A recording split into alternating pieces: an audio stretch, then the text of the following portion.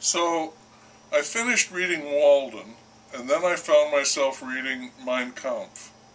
That's right, I go from H.D. Thoreau to Adolf Hitler. And I'm thinking, wow, this is really going to turn my head around. But amazingly enough, it didn't. They were much more similar than I ever imagined. They were both idealists, with a love of purity, and a vehement dislike for sensuality and material values, and a deep suspicion of almost every form of government. The difference comes in their objectives, made following their analysis of the world. Thoreau wanted to live as simply as possible, and perhaps try to convince some others to do the same. Hitler wanted to resurrect the fatherland, extend it, and establish a Reich that would last for 1,000 years. Thoreau didn't have much luck as a proponent and apostle of the simple life. Hitler, astoundingly, with no training or money or connections, a disgruntled veteran, a lowly corporal, at that, armed only with a vision, came much closer to achieving his goals. When you read his book, that success is no longer so amazing. He knew exactly what he wanted to do. He knew exactly what it would take to get it done. Idealist? Maybe, but no dreamer. He began with a group of 6 or 7, poor devils he called them. They put an ad in a paper and drew 100 people to a hall, and Hitler learned that he had a talent for speaking. He was a true rabble-rouser, and that was, again, exactly what was needed. The other political parties would hold docile meetings. Feeble bilge, he called them. There were always fights when Hitler spoke. He and his men were prepared for opposition, which they immediately crushed and tossed out of the building. Hitler didn't care if the audience agreed with him or disagreed or laughed at him or hated him. Any reaction was a positive. All he cared was that they were there and he was being noticed. That was enough. He could build his victory from that seed. Catastrophe is good, he said. It's the beginning of redemption and renewal. And he did succeed, using propaganda aimed to whip up and inflame the emotions of the masses. Hitler wanted fanaticism, passion, white-hot commitment, and total devotion, nothing less. If he had to lie to get it, that was fine. And by the way, big lies are more successful. So don't hold back. The end justifies any and all means. He had a lot to work with, too. Germany had been gutted by the Treaty of Versailles. The Weimar Republic was a sick joke. The economy was shot. Currency was worthless.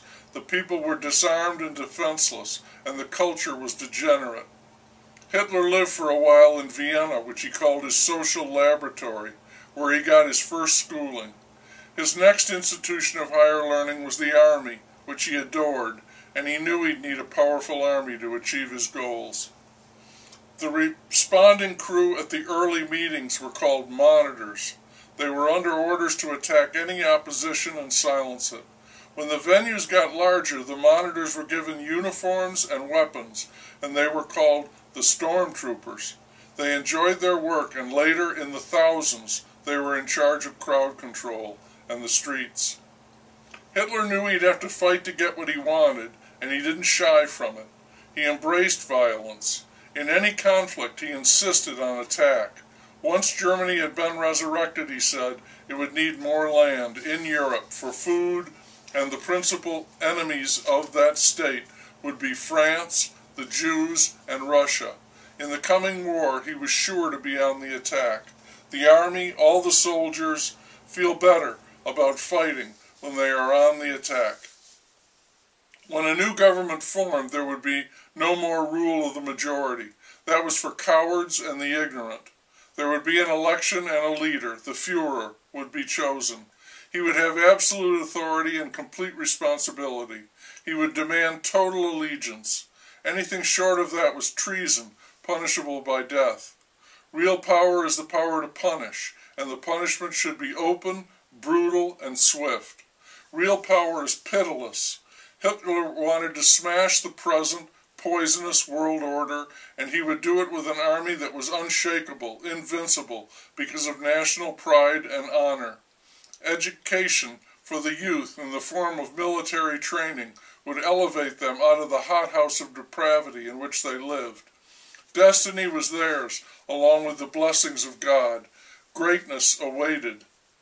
I can't overlook the eugenics. The racial question is the key not only to world history, he wrote, but to all human culture. He developed a fierce, deep, and lasting hatred of the Jews, and an opposite attraction for the Aryans, pure of blood, handsome, brilliant, and whose highest characteristic was a fulfillment of duty. So he said. It's all in the book, down to the details. He modeled much of his thinking on the Catholic Church.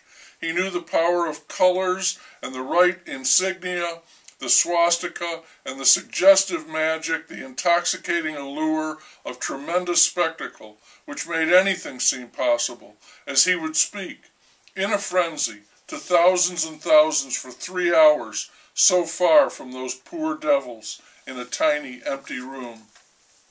People think about Germany before the Second World War, and they wonder, how in the hell did this fellow hoodwink a population of millions?